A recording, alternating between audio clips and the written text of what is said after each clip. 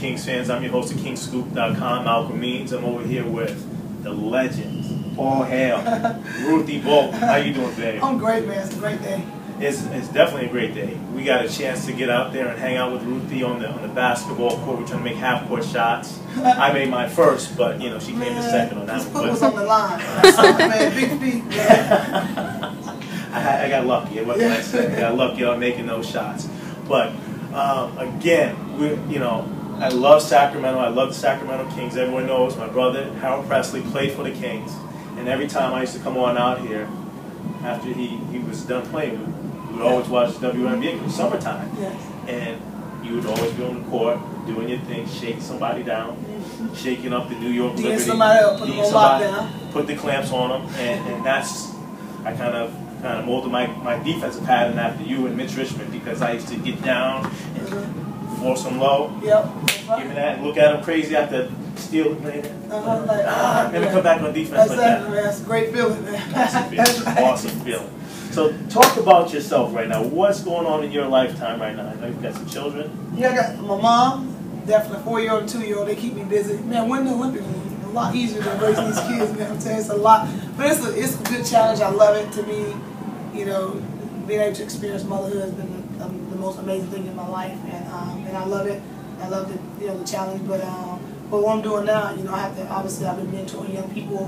Now I have to be role models for my kids. But what is the most rewarding thing I've done, you know, other than have my kids in the last 1.5 years, is finish writing this book, The Ride of a Lifetime, and it talks about my life story. It's about the making of Mighty Ruthie, and the making of Mighty Ruthie is not an arrogant statement, but it's just saying everything I had to do, I had to work hard for, and I feel like I've done some mighty things. But I'm not me mighty, but just my journey's been mighty, and I'm thankful for it. I'm thankful for the challenges, and so it really feels good to be able to, you know, to be able to share and empower young people. And just anybody. A lot of parents have bought this for their kids, and they actually read it first. Like, man, I want to read it first. They enjoy it. So a lot of times they read it together.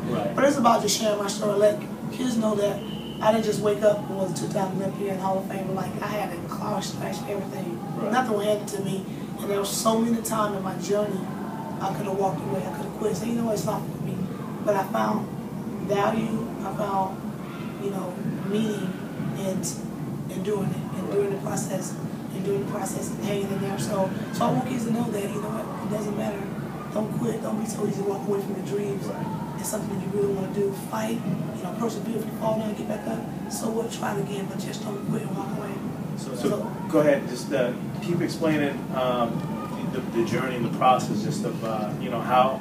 Talk about that experience of how you kind of fell and picked yourself up. To me, it's so I do my best to try to paint a picture of my journey, of the process, of moments, you know, that I felt like, you know, maybe I wasn't good enough, or discouraging moments, or because it's a tough place to feel dejected, rejected, and say you're not good enough, and because that's a natural feeling to feel, and then everybody say go down that road, let's travel, which is a scary place to go.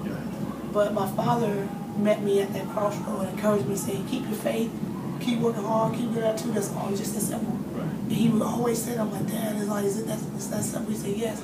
So he helped me embrace my challenges. And so when I got over one hurdle, it made getting over the other hurdle a lot easier. And so I just look back on my journey like, man, I could have quit then, or I could have quit then when the national team didn't invite me to the Olympics. I paid my own way to go. I could have quit then when I told my ACL, people said I'd never play again. I could have quit. So many times I could have quit and given up, but I feel compelled to share with young people, with grown-ups and whomever, that whatever you embrace and want to do, don't give up. If you decide that it's just not meant for you, okay, but don't stop based on circumstances or what people say, or people's perception.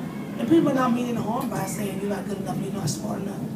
They just may be what they see, but you got to know that it's what's inside that counts, and you got to be able to tap into that. So that's what this book talks about, the making of Mighty Ruthie, how my life and my journey, how I became an Olympian, and it wasn't overnight. It took a lot of perseverance, a lot of drive.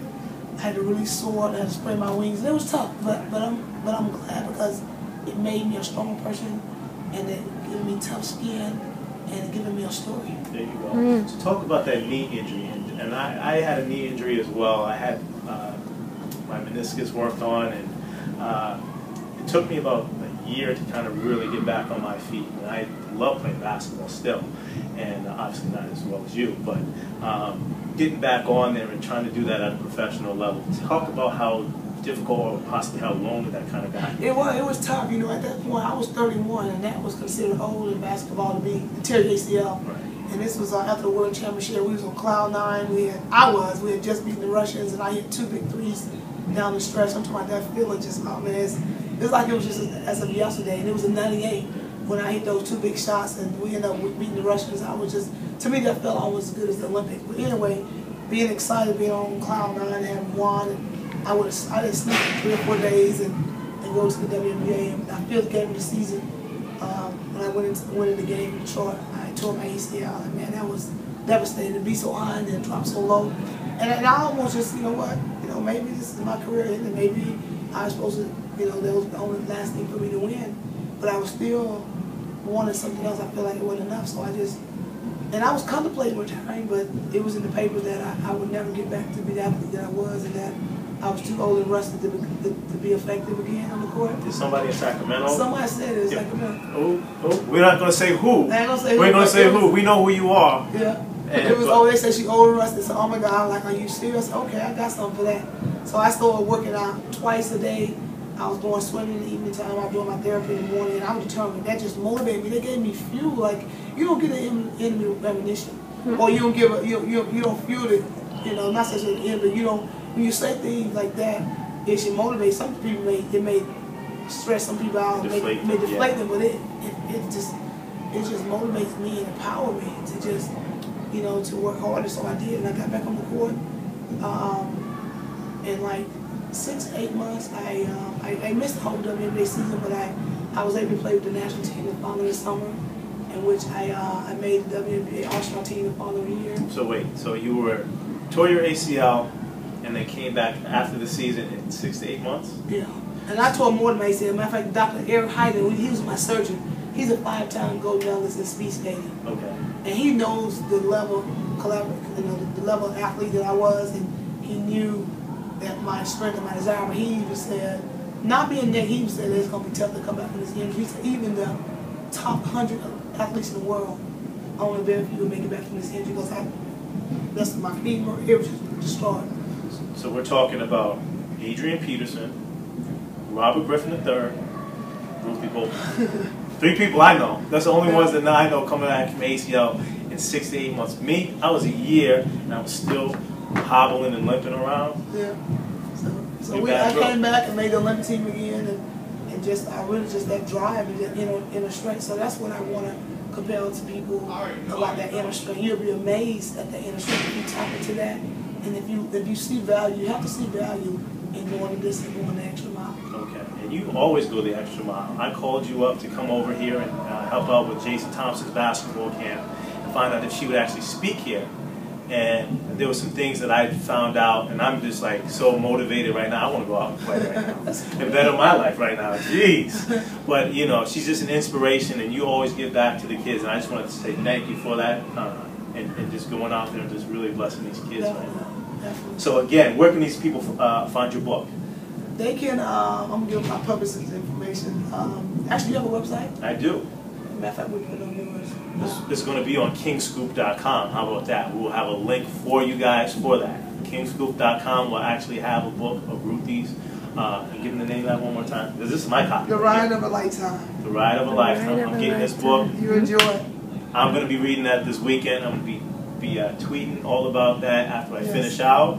And you're going to see a difference in me. I'm changing from flabby to getting guns like this. You see this woman's guns? This woman is fit. Fit. How are you? I'm telling you my age. I'm 37. I'm 37. I'm 46. Looking good. Looking good. I'm representing the 40-year-olds. Looking good. There you go. You sound like your brother there. You said, oh my goodness, just like him. She knows my brother. But anyhow, this is it from KingsScoop.com. I want to say thank you, Ruth, for coming out and telling us about your story. And make sure you pick up her book. It'll be on our website over the weekend. Follow us on Instagram and Twitter at RealKingsScoop.com.